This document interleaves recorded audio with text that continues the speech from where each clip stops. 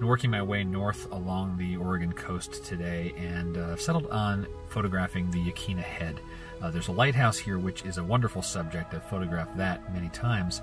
Today I want to spend time exploring the surrounding area. So the coastal access, what's available, so there's some lookouts here, and the lighthouse, of course, I'll make a visit. So that is what I'm going to do today. It's a very lovely day. The sun is shining brightly right now. I see some nice white clouds. It's going to be a really, really nice day for photography.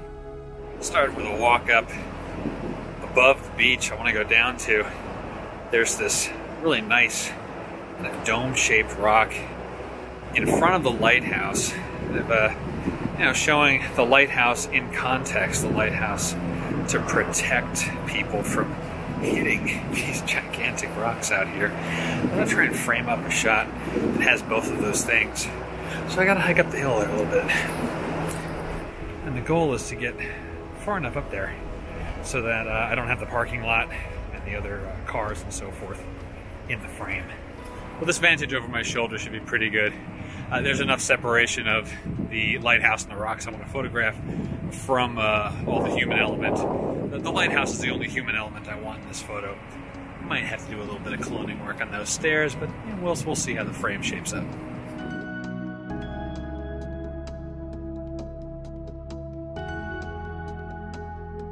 Yeah, this is definitely going to work. The shot's looking pretty nice. I'm going to do a couple more with adding a little bit of darker glass just to smooth the water ever so slightly. It's very bright out here, so even a 6 stop is only getting us to 1/20th of a second or so. But I don't want too much smooth water on this. I want there to be some chop. This lighthouse is protecting us from this choppy surf. So yeah, that's about it. That's a little touch, just a tiny bit of drag.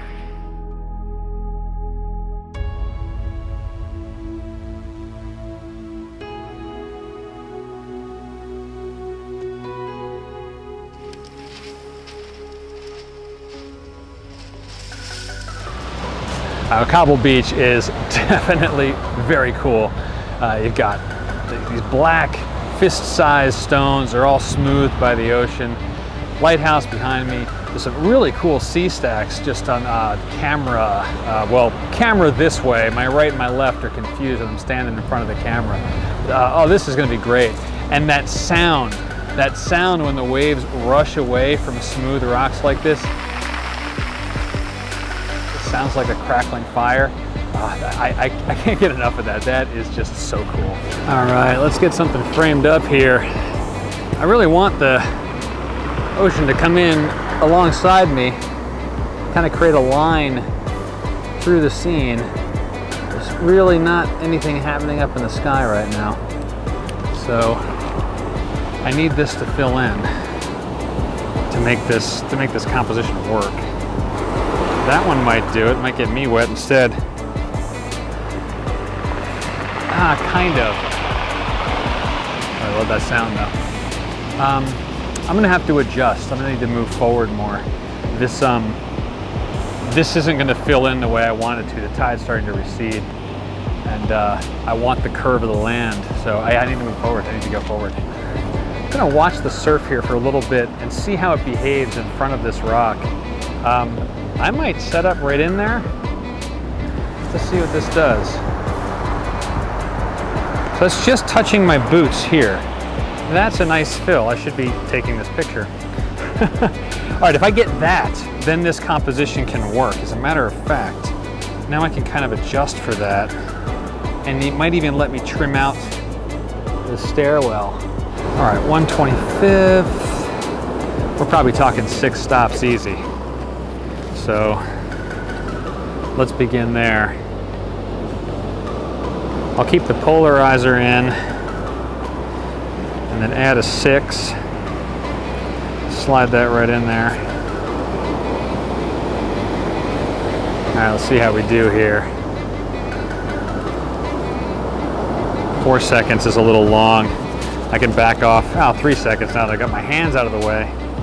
I can back off the aperture a little bit. I want a certain flow. All right, F14 is giving me a 3rd. Let me try that when the next surge comes in. Actually, this position change is good. It's it's eliminated having people come and go because I'm flirting with the edge of the surf here.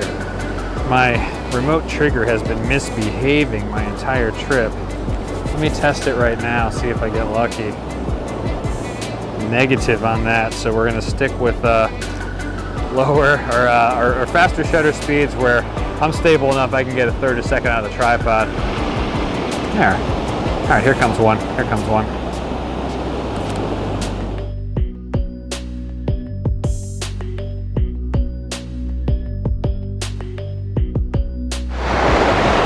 I really like this scene, but it's super contrasted because of the light.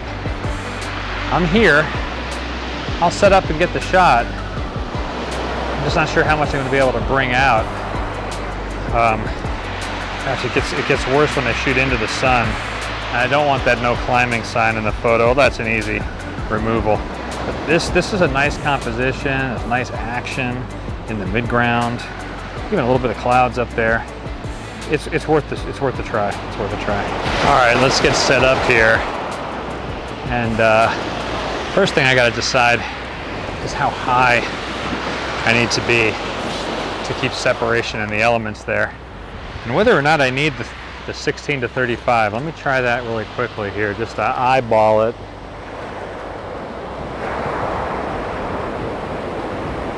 Where am I at? 30. I probably don't.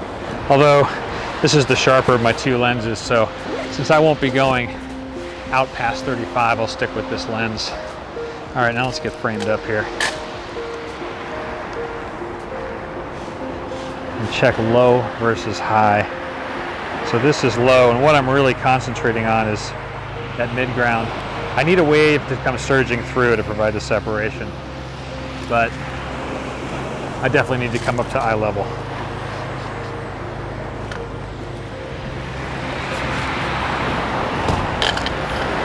Maybe even a little higher. Let's try that.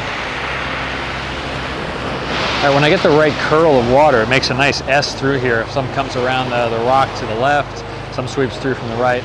Challenge is getting a shutter speed that's gonna work. I'm like right in between filter zones. I've got a 6 on there right now with a polarizer, so like 7-ish stops. And I want like just a little bit more. I don't often do this, but I may funk down to like F18 or F22 just to get the drag that I want. F20 seems to be doing it about right. It's getting me that sweet spot between 1/4 and 1/2 a second. And that's the right amount of drag for this, especially as it drains out. I get this curl that comes around, coming in from camera left, and just leads right into the frame. And there's a family of sea lions, or maybe they're harbor seals actually, that have taken up in between the rocks there, so they'll be in the photo as well.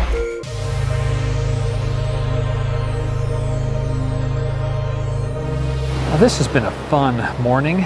It's a good spot right here to take a little break. It's removed a little bit from the surf line, so it's incredible how much quieter it is just 30 feet from the edge of the surf. Although I've got a waterfall that's spilling behind me, a makeshift one, more of a, is it a waterfall? I guess we'll call it a waterfall. But that's making its own gentle, soothing noises. Take a break, have a sip of water. I can actually see the grouping of rocks that was just working from an elevated angle. I might break out the long lens and grab some of those before heading back up topside. But, this is a good place. I'd love to get back here in late afternoon. Actually, it would be great to be here in the morning time, but the park isn't open because I would love to have this at sunrise. But a late afternoon or sunset would be equally nice.